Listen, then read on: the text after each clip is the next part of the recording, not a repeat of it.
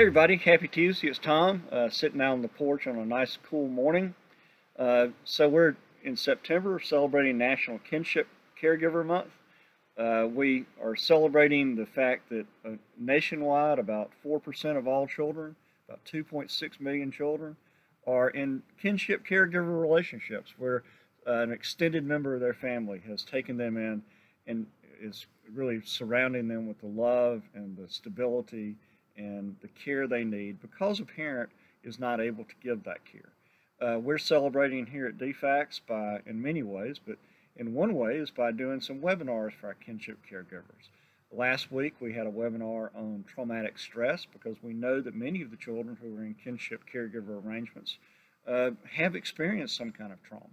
This week, on Thursday we're having a webinar about to help our kinship caregivers navigate the court system. We'll have a probate court judge and a juvenile court judge and some of our lawyers talk about the court system and how it can help us to get permanency for these children and ensure that they will have a permanent attachment to their family either through guardianship or adoption or some other stable arrangement.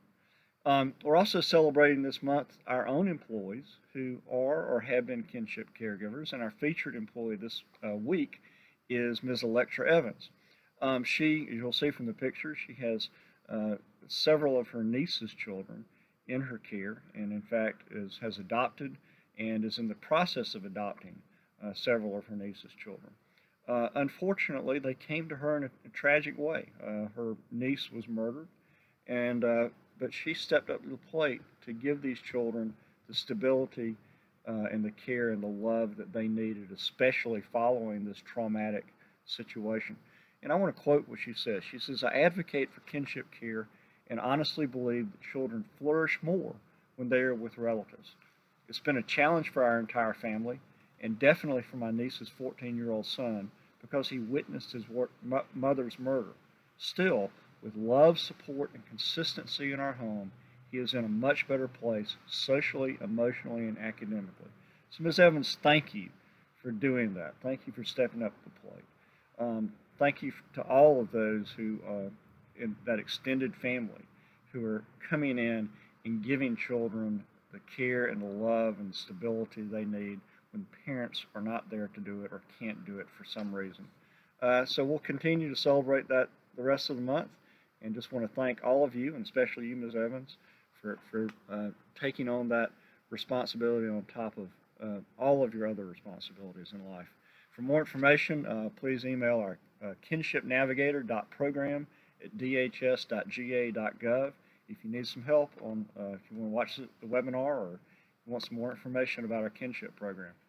Also like to highlight this week, try to highlight things that are going on that are innovative around the state. We have 159 counties, 14 different DFACS regions, and we love to see it when our regions and our counties come up with great and new innovative ideas. And I want to highlight what's going on in Region 3. So Andrew Rendeck, the C3 coordinator in Region 3, has created a Spotlight News weekly email blast for the region's social services staff. And that includes like updates on the Child and Family Services Review, sort of tips on how to really engage with families, really using critical thinking skills in the work. Region 3 also has I believe a monthly Stakeholder series in which they're bringing in some of our partners, police, school social workers, providers, to talk about issues of common interest.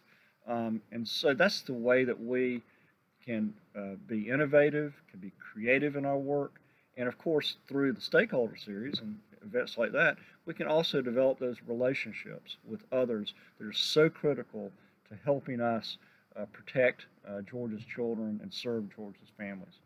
Let's talk a little bit about OFI. We know we have the PEBT program going on. We have already issued about, I think, $194.2 million in PEBT benefits since July to replace those funds that families had to spend because their children who would have been getting free and reduced lunch were not able to get that because the schools were closed. Unfortunately, we still have about, I think, let's see, we have about 30% of the 1.1 million eligible children whose families still have not claimed that benefit through our online portal, which Ramirez will put the link to here. And so what are we going to do about that? Well, we are, before the end of the month, because the federal deadline for getting these funds out is September 30th. So before the end of the month, for those families that have not claimed the benefit, we are going to use the information that we have and send EBT cards to the files, to the addresses we have on file for those children.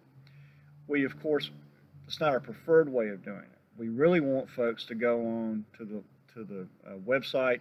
We'll put the link on here again, and we want you to claim your benefits so we know that which child is in your home, and we make sure we have the right address and we can get those that benefit card to you. Because we feel like we need to get all of these benefits out by the end of the month, though, we're actually backing the deadline for you to claim the benefit, to make sure it goes to your address, to September 18th. That's a change from September 25th. So if you want to make sure the benefit card goes to the right address, please make your claim by September 18th, because we need that additional time to then compile all of the information we have for the children whose families have not claimed the benefit, and then get those cards out before the end of the month. So I know this is a change, but it is really part of a larger effort to make sure that we get all of these benefits out to Georgia's families before the federal deadline. Continue to want to thank continually our OFI staff. Our numbers are looking great, especially for folks who are doing age, blind, and disabled, or ABD Medicaid.